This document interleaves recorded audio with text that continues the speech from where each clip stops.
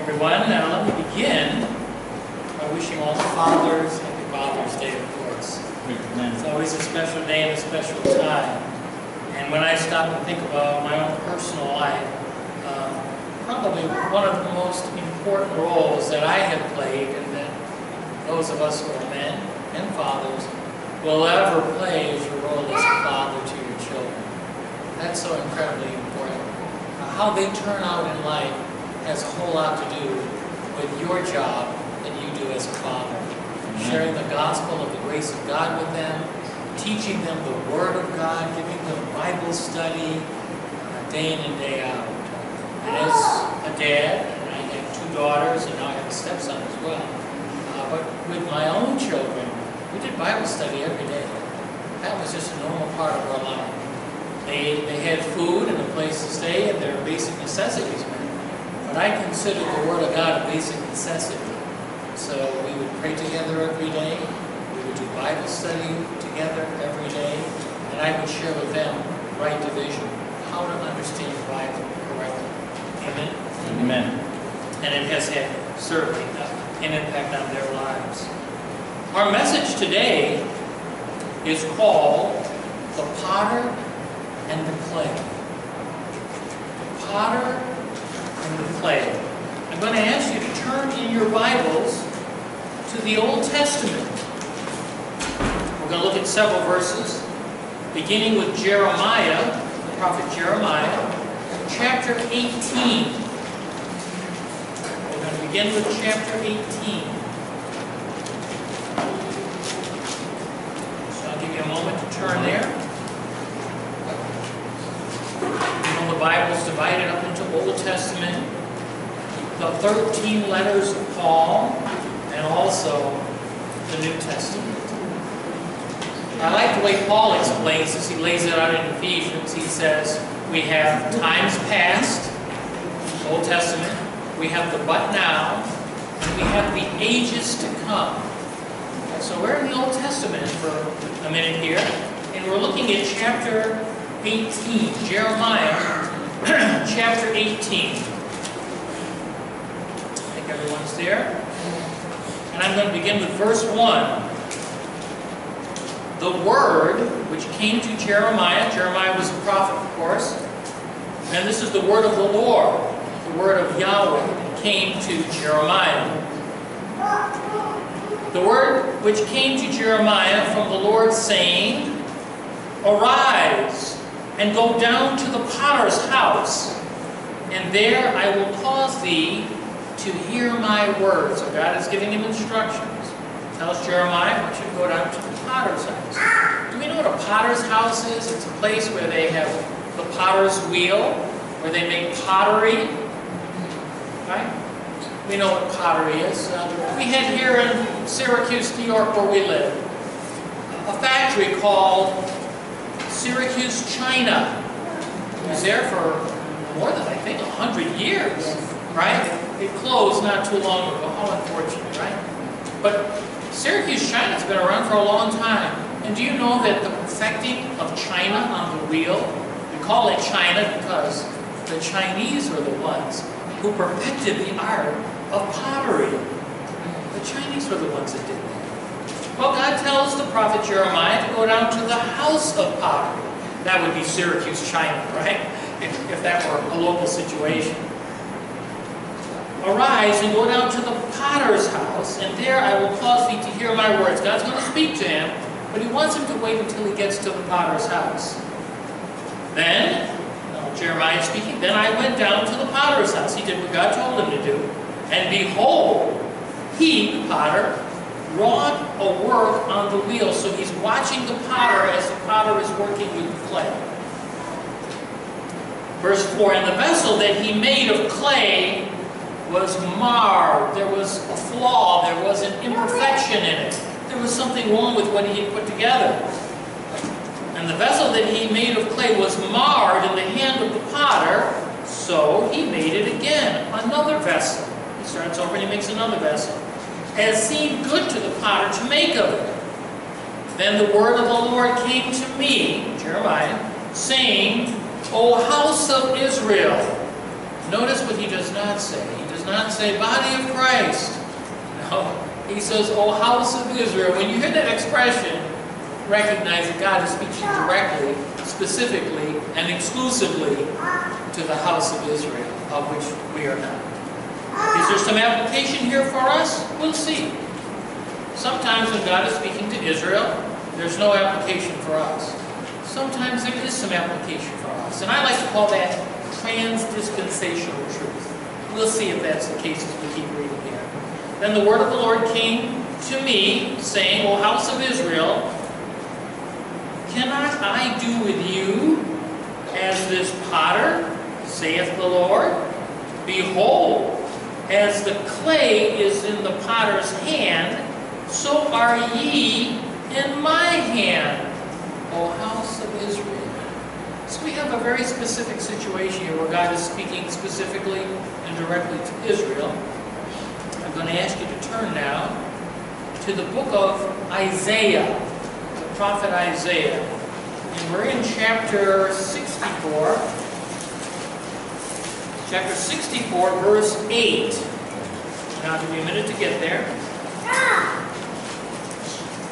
That is Isaiah, again in the Old Testament, the prophet Isaiah, chapter 64, verse 8.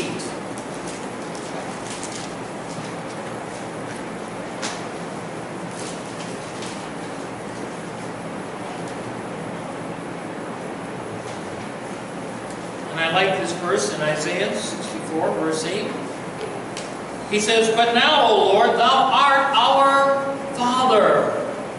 Wow, God is also a Father. Isn't that amazing? Isn't that wonderful? Here it is Father's Day. And the Bible calls God our Father. Amen? Amen. He is our Father. He says, But now, O Lord, thou art our Father. We are the clay, and thou our potter. So in several places we're going to see God is called the potter. God is the potter. And we are the work of thy hands. Now he's speaking to Israel, of course. But there's a truth here that expands beyond just the nation of Israel. Because when we're calling God the potter, we're calling him more than just a potter. What is that, by the way? Calling God a potter. It's a metaphor. Now in the English language, and not just the English language, because all language has figures of speech, there are more than, or roughly somewhere around the neighborhood of 220 figures of speech. About 220 figures of speech. We've heard of a simile, a comparison that uses like or as. Metaphor, a comparison of two things. God is being compared to a potter without using like or as. People directly say, you are this or you are that. Here God is called a potter directly. Let's turn also to Romans. Now we're in Pauline territory, the Pauline epistles. Turn to Romans chapter 9.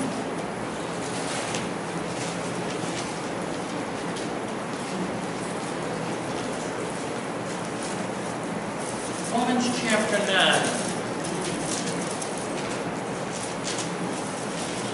I'm just going to put some verses out here, and then we're going to come back and we're going to address these words, these verses, teaching concerning God as the potter and nation of Israel specifically, but also, yes, us also as members of the body of Christ, as the clay. There's some universal truth here. Romans chapter 9, I'm beginning with verse 13. Paul is addressing Israel as well as the body of Christ, and he says, As it is written, Jacob, or Israel, have I loved, but Esau have I hated. Wow, God says he hates something here, someone here. We'll talk about that very shortly. Verse 14, What shall we say then? Is there unrighteousness with God? God forbid. So we're going to talk about this. Now, why would God say that I love one and I hate the other one? Why would he say such a thing? makes perfect sense, and we're going to see that shortly here. For he saith to Moses, remember, for introduces a purpose clause. And you see that word for. He's about to explain what he just mentioned earlier. Paul asked the question in verse 14, what shall we say then? Is there unrighteousness with God? Of course not. That's impossible. But now he's going to give us the explanation. For he saith to Moses, what did God say to Moses? I will have mercy on whom I will have mercy, and I will have compassion on whom I will have compassion. Is this just the sovereignty of God alone? Is God being arbitrary? Is he saying I can like whoever I want to like and dislike whoever I want to like? I can save who I want to save and not save who I don't want to save? He's not saying that at all. We're going to cover that and explain that shortly here. Hold on. Verse 16. So then it is not of him that willeth, nor of him that runneth, but of God that shows mercy. For the Scripture says unto Pharaoh, now here's our illustration, and this is going to help us to understand that God is not saying that he's arbitrary, that he loves one and he hates the other. He doesn't say, eeny, meeny, miny, mo, I like you, but I don't like you. I like this one, I don't like that one. He's not saying that at all. You might think that just with a simple, quick cursory reading, but he's saying quite the opposite. When we look at the whole picture, and we have to look at the whole picture, God's integrity, God's person, what God says throughout the whole of Scripture, we need to see the whole picture and not grab one verse and pull it out of context. Well, we have an illustration here in verse 17. And again, he introduces the illustration with the word for. Purpose clause. He's introducing the purpose here. He says, the Scripture says unto Pharaoh, even for this same purpose have I raised thee up, that I might... Now here's the reason why Pharaoh became Pharaoh.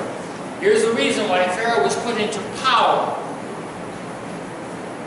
That I might show my power in thee, and that my name might be declared throughout all the earth. God used him. God has a right to use whoever he wants. He can raise you up. He can set you down. By the way, the Bible teaches us that when a person is put in power, God is behind the people being in power, by the way. I know we don't like some of the people that end up in power. Some people get upset because Donald Trump is the President of the United States. Some are very happy, some are very sad. But God is the one who puts people in power, and God takes them out. He sets them up and he removes them. He put Nebuchadnezzar in power over Babylon. And then we think of evil rulers like Adolf Hitler. Did he put him in power? The Bible says you can't get in there unless God is behind it. God allows certain things to happen. Now, is it a good thing that certain people get into power? No, they do horrible things. They do great evil things. But even in their evil and even in their wickedness, God has a reason and God has a purpose. Do we always understand what that reason and purpose is? No, we do not. But God does have a reason and he does have a purpose. And we're going to get a little glimpse of this in this passage.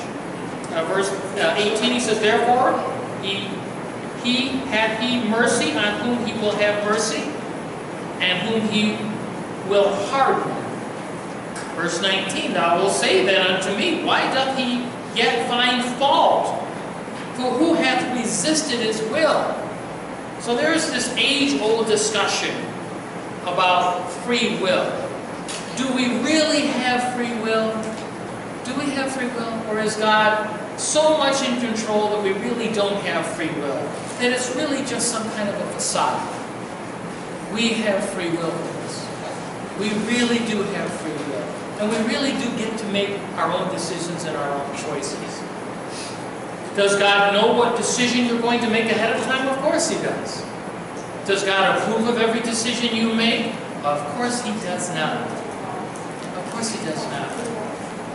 Well, let's take a look at this illustration before we keep reading with Pharaoh. When we read in the book of Exodus about Moses and God's dealing with Pharaoh, God says very specifically that he hardened Pharaoh's heart. Oh, I've had some discussions with people over the years. That age-old question, do we really have free will? There's lots of groups out there, and there are Christians that think this way also, that think we really don't have free will. Right? In our Friday night Bible study, we've had this ongoing discussion with one of the fellows in the Bible study who seems to think that we really don't have free will.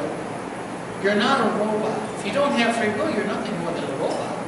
When God says do this or don't do that, you have to exercise your free will to obey Him or to disobey Him. Now what about this verse where God says, I hardened Pharaoh's heart? Let's talk about that for just a minute here. Did God harden Pharaoh's heart? Yes, He did. The question isn't whether God hardened his heart or not. The real question is, how did He harden Pharaoh's heart?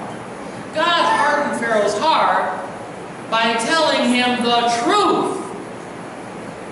Do you know how your heart becomes hard? Your heart becomes hard when you hear the truth. When you hear the truth and you don't like what you hear, you get angry. When you hear the truth and you don't like the truth, you get upset. When someone tells you the truth about yourself, how do you react?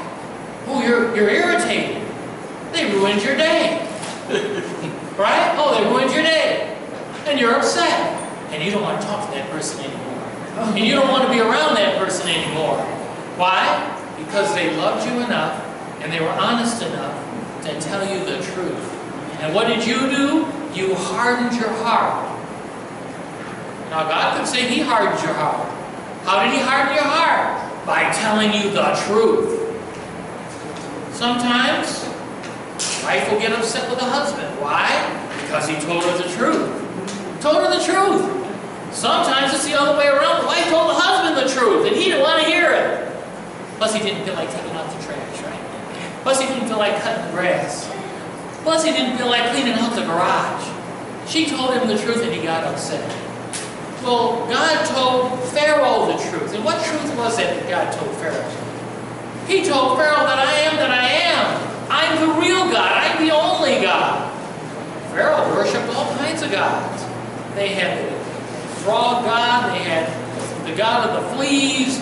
Every judgment that God put on Egypt addressed one of the fake gods, one of the false gods, one of the idolatrous gods that the Egyptians were worshiping. God set Himself apart through Moses in the eyes of Israel, but also the Egyptians got an incredible witness by God. How did God harden Pharaoh's heart? He sent him Moses. Can you imagine such a witness?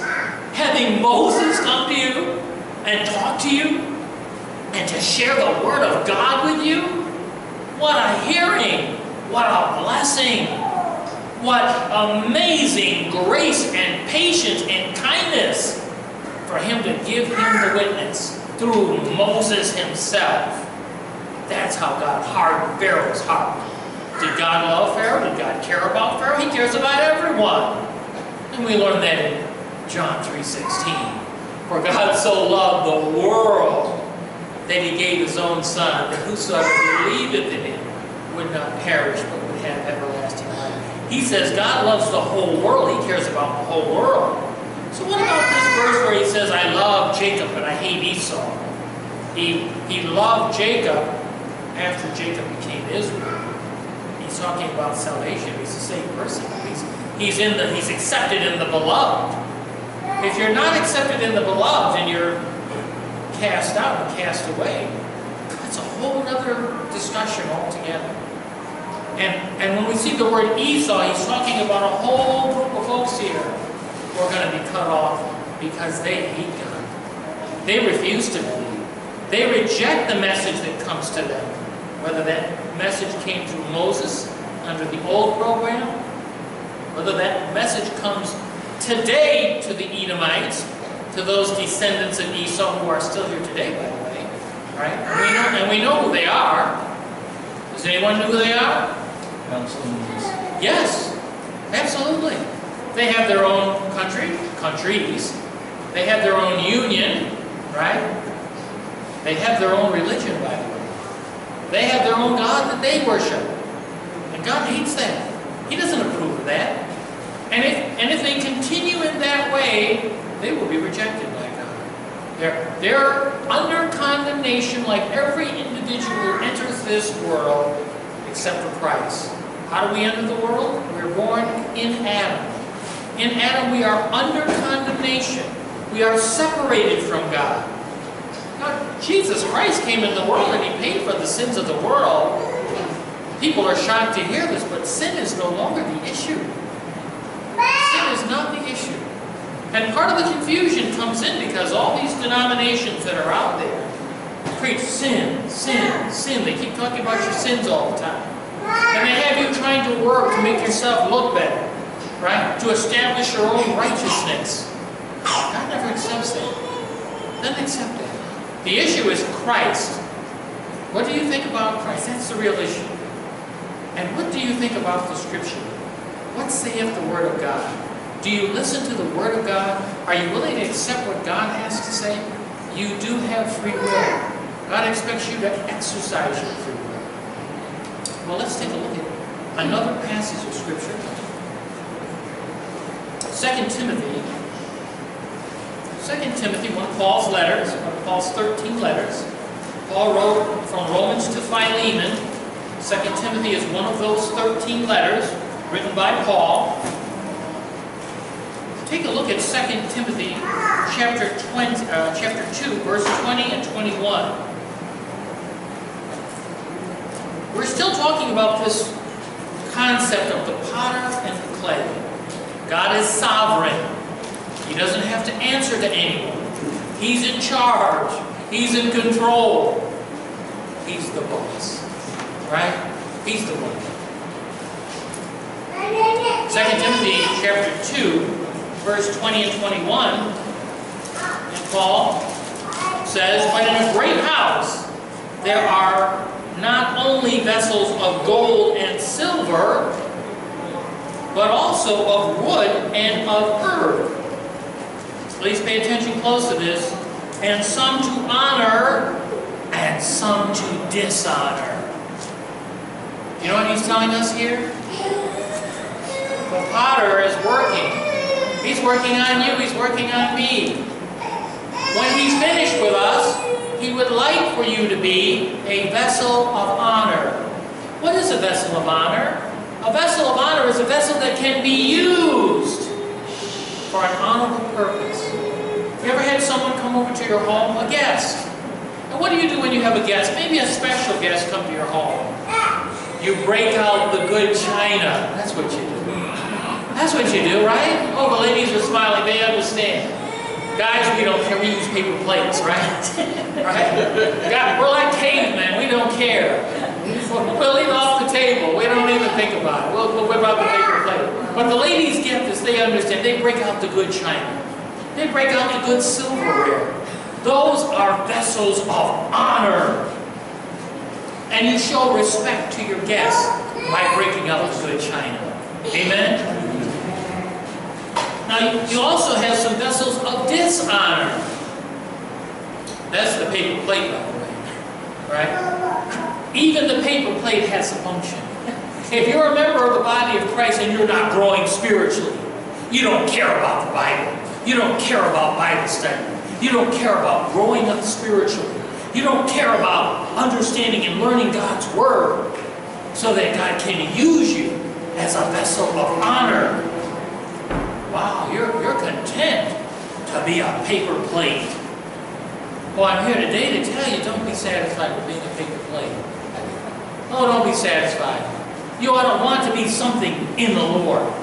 You ought to desire a reward from God, a blessing from God, a place of honor from God. You ought to want to be used by God. But you got to grow in grace to get there. You got to grow up spiritually. How do we grow up spiritually? By taking in God's Word. By showing up Wednesday night when Pastor Julius is teaching the Word of God on Wednesday night. By showing up here on Sunday and taking in the Word of God. That's your spiritual food, by the way. And David said, I consider God's Word more important than my daily food. Oh, we don't miss food, do we? We eat 3 times a day. Some of us go all, right? We get those 3 meals in, right? We don't show up to church. Here it is after 12 o'clock, after 1 o'clock. We don't show up without eating. We get something in our stomach first. We don't miss breakfast. We don't miss lunch. We don't miss dinner. Some of us don't miss a meal or 2 after that. What about the Word of God? What about your spiritual food? What about the spiritual man that's in you who is starving? Starving for truth. Starving for growth. That can only take place if you're sitting under the teaching ministry of the Holy Spirit and right division. That's what has to take place for us. Verse 21, I'm in 2 Timothy. We're still looking at chapter 2. We just read verse 20. Let's look at 21. If a man, therefore, purge himself. We know what it is to purge. We talk about colon cleansing and getting ourselves detoxed today. We hear a lot about being detoxed and flushed out and cleaned out. He uses this word purge. We got to clean ourselves out from what? If a man therefore purge himself from these, he shall be a vessel of honor. So he's talking about purging yourself from the wrong practice, the wrong thoughts, the wrong attitude. This attitude that I'm okay, I don't need to go to church, we need to purge yourself of those thoughts. We need to flush that out. We do need to be here. We do need to sit under the teaching. We do need to participate.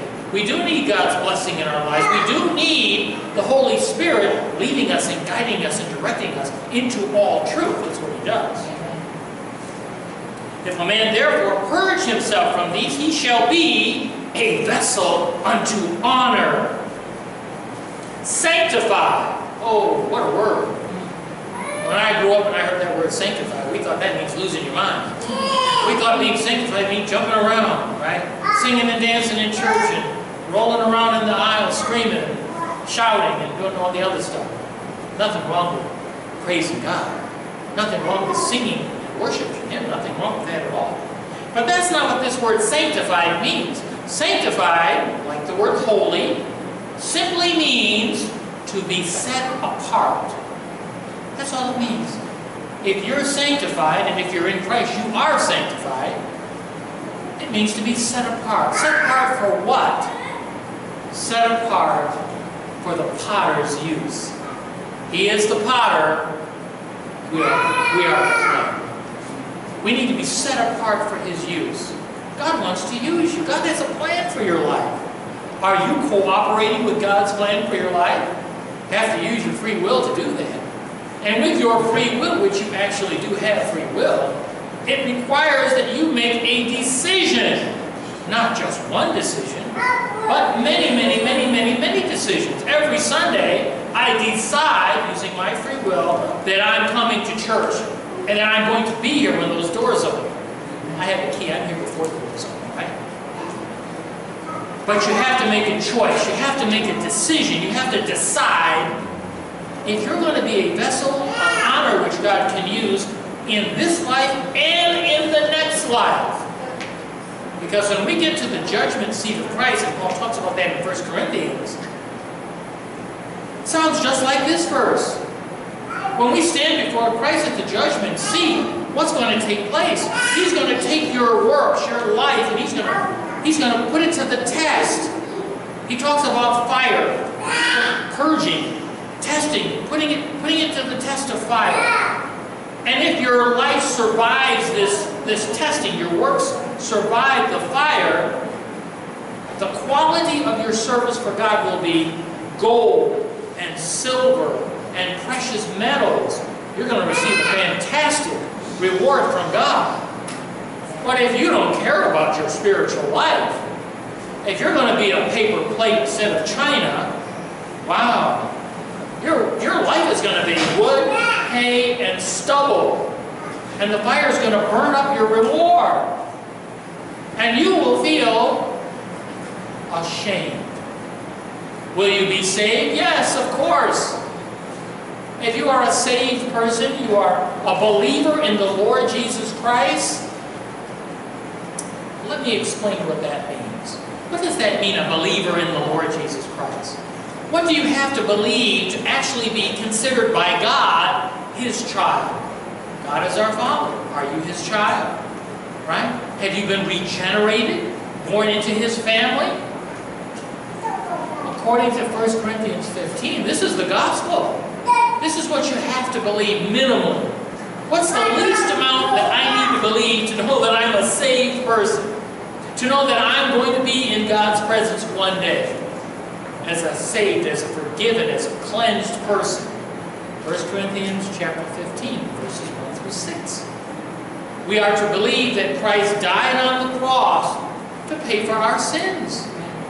That he was buried, and that He rose again on the third day according to the Scriptures, according to what the Bible says.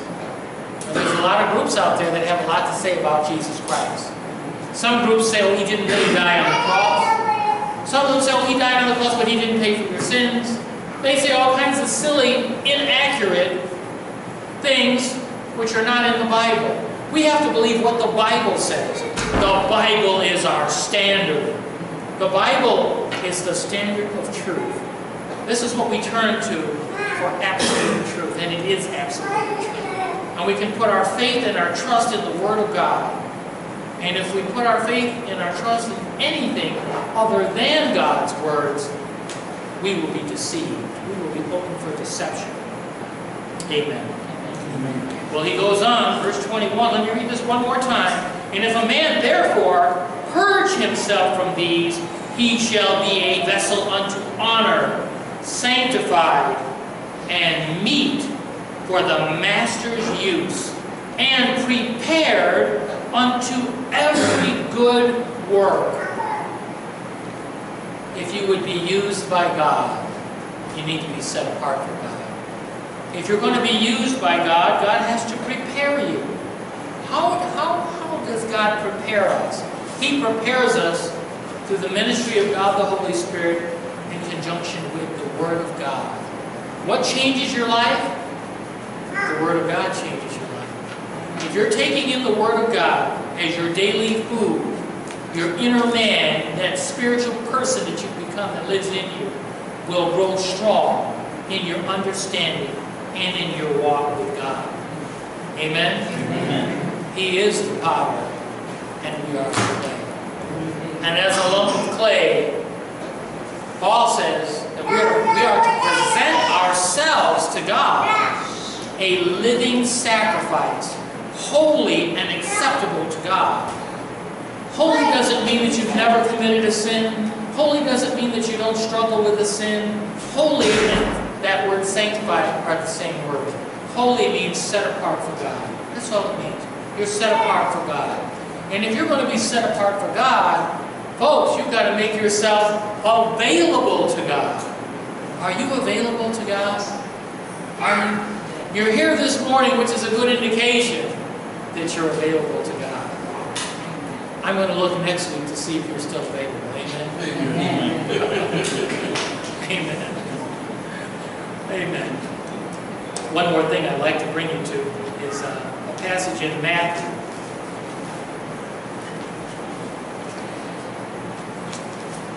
And I'd like to address one more thing. We have this ongoing debate. This debate's been going on for like 4,000 years. We've got folks who talk about free will versus the sovereignty of God. There are people who believe we don't have free will. We don't really get to choose. We don't really get to make choices. It strikes me as being a very absurd argument, a ridiculous argument. Anytime you make a choice, you're responsible for your own choice.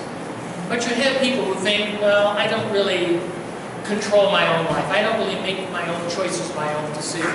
I don't really have free will.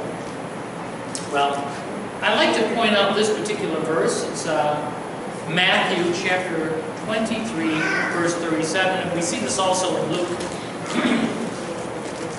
And Christ is speaking. And Jesus says in verse 37 of Matthew 23, O Jerusalem, Jerusalem, thou that killest the prophets, and stonest them which are sent unto thee. How often would I have gathered thy children together, even as a hen gathers her chickens, under her wings, and ye would not. You wouldn't allow it. You wouldn't do it. How can you not have free will if God is calling you and you're refusing to answer? God calls. He calls everyone. God, the Bible says that it's God's desire that everyone be saved. He's not willing that anyone should perish, but that everyone should come to a saving knowledge of Jesus Christ. Well, you've got to ask yourself the question, if it's God's will for everyone to be saved, why isn't everyone saved? Why is it that many people are lost, who die lost, who never find God, who never find Christ? Why is it? They have free will, and they get to choose. They can, having heard the gospel, they can say, I accept that, I believe, and be saved. Or they can say, well, I don't believe that, I don't accept that. And we all know people who do not believe. We all know folks who reject the truth, having heard the word of God, turn away and say, I don't want to hear that. I was in China for 5 years, and I remember teaching a specific class in English in reading, and the university gave me permission to share some information on the Bible in my reading class. Now in China it's against the law. You really are not allowed to do that sort of thing. But the university, they liked me. And they said, you know what, Mike, it's okay. Go ahead and share a little bit. Take a week, take 2 weeks. You can even take 3 weeks. That's what they told me. You can have 3 weeks. Share the Bible in your reading class for 3 weeks. Wow. I think I must have covered the whole Bible in 3 weeks. I got a lot of information squeezed into my little 3 weeks. But I remember, as I was sharing the Word of God, some of the students were very excited. They never heard this before. Some of the students were very angry. And by telling them the truth, I was hardening their hearts against God. One young Chinese girl jumped up in my class and she said, I don't believe what you're saying. I don't accept this. I calmed her down, sat her down, and said, you're going to be tested on this information. I can't force you to believe anything, but you're going to at least be exposed to the information. One girl, very different from that girl, she also stood up and she sent a note. Kids had to send me some information and an assignment. She wrote right out her assignment. She said, there must be a God and I want more information. I want to know who this is. How do I find God? How do I understand more about Him? So, you hear the truth, it's going to do one of two things. It's either going to harden your heart or it's going to break your heart. Right? When you hear the truth that Jesus Christ went to the cross, suffered, bled, and died for you personally. He was on that cross for 6 hours. And in that 6 hours, he reached a certain point where he drank the cup. Remember in the garden, he said, Father, let this cup pass from me. Not my will, thy will be done. What was that cup? That cup contained the sins of the world. It's a metaphor, a beautiful metaphor.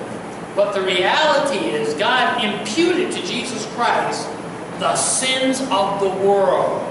And he was cut off from God the Father. And Jesus cried out, Eli, Eli, lama sabachthani. My God, why have you forsaken me? He felt forsaken because he was cut off from his Father while he was on that cross. And while he who knew no sin, he never sinned himself, but he came in contact with our sins. So here he is on the cross suffering terribly.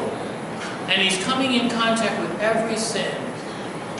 I'm mesmerized when I think about that, because I realize, wow, while Christ is on the cross and he's dying, he had me personally in mind. This is a very personal thing, folks. Every rotten thing you've ever done, every horrible sin you've ever committed, It was charged to his account. He paid for that. That's a personal thing. And when you hear the gospel of the grace of God, that Christ was on that cross, that he died for you, that he was buried, and that he rose again from the dead, you need to believe. You need to respond. You need to respond. You need to believe. You can be saved today by simply believing that Christ died on the cross for you. He had you in mind personally. That he was buried, and that he rose again on the third day. That's the gospel of the grace of God. And the invitation has gone out to anyone and to everyone. Anyone who believes will be saved. Amen. God does all the work. God gets all the credit. What does he ask you to do? Believe. That's non-meritorious faith. You're not saved by good works. All the denominations teach good works. They say you got to go to Mass. You got to be catechized. You got to take communion. You got to tithe. You got to be water baptized. You got it.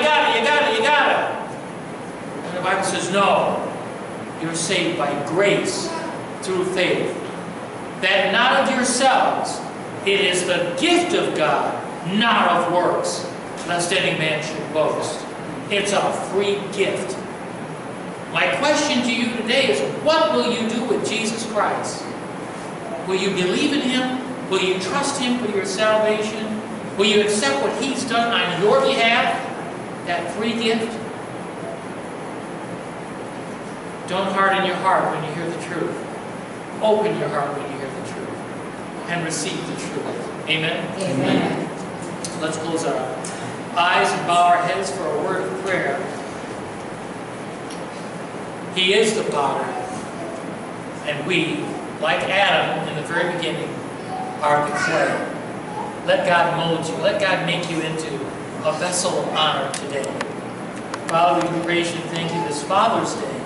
A wonderful, wonderful day. A time of reflection to look back at raising our children and looking forward to the children that we have yet to raise. Help us to raise them in the Lord. Help us to share the Word of God with them. Help us to be the kind of fathers that are well-pleasing to you. Help each and every one of us, male and female, to find Christ as our Savior, first and foremost, and to become vessels of honor that you can use here in this life and even in the next. Father, these things we pray in the precious name of your Son, our Lord, our God, our Savior, the head of the body, the Lord Jesus Christ. Amen. Amen. Amen.